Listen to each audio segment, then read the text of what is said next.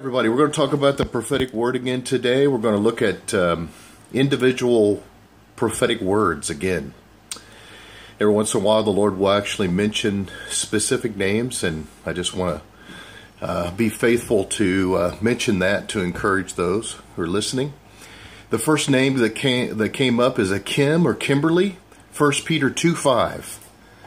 Kim or Kimberly, your Bible verse, the Lord wants you to read 1 Peter 2:5. Jason, Revelation 2:19, and then James 4:6, but just the first section of James 4:6. But he gives more grace. That was the emphasis when your name came up from the Spirit of God. Revelation 2:19, and then James 4:6, but he gives more grace. And then there's a Sam or a Samuel. 2 Timothy 3:10.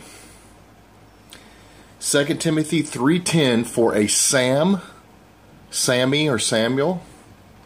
The specific word is you help someone in their disability, but you also are learning from them. As you help them in their disability, you're learning from them. The Lord sees your effort and is pleased. 2 Timothy 3:10 and 11 talks about that. Then there is a Jennifer. The Lord wants you to read John chapter 3 today. There's an emphasis on that chapter today, and the Lord wants you to read that chapter today. John chapter 3 for a Jennifer. And then Linda, James 3:13 to 18. Linda has a James 3:13 to 18 reference. The Lord wants you to be reminded of the difference between worldly or ungodly advice and godly wisdom from above. There's someone that's giving you advice, and you need to see the difference.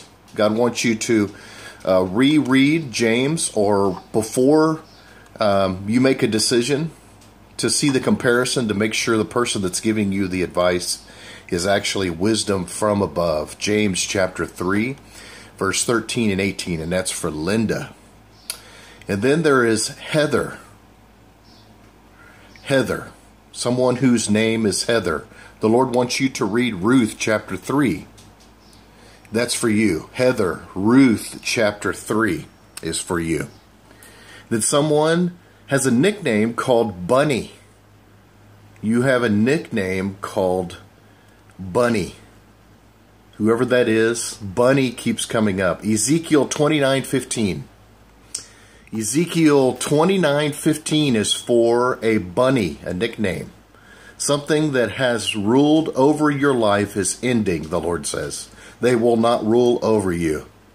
Whatever that is, something that's ruled, not just kind of been hanging out, but actually ruled. Ezekiel 29:15, and the Lord will bring you more words concerning that to a person whose nickname from friends or of loved ones is Bunny.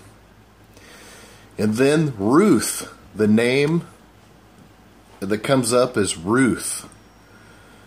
The Lord wants you to know about John chapter 7, verse 4 and 5. Ruth. Your reference is John chapter 7, verse 4 and 5. Someone's advice to you is to reveal something that God has not commanded for you to reveal. That's the actual prophetic word. Someone's advice to you is to reveal something that God has not commanded for you to reveal. And the support of that is John chapter 7, verse 4 and 5. The ungodly advice is given because they do not believe what you stand for. So again, Ruth, your reference is John 7, verse 4 and 5. Someone's advice to you is to reveal something that God has not commanded for you to reveal. The ungodly advice is given because they do not believe what you stand for. All right, God bless you. Have a great day.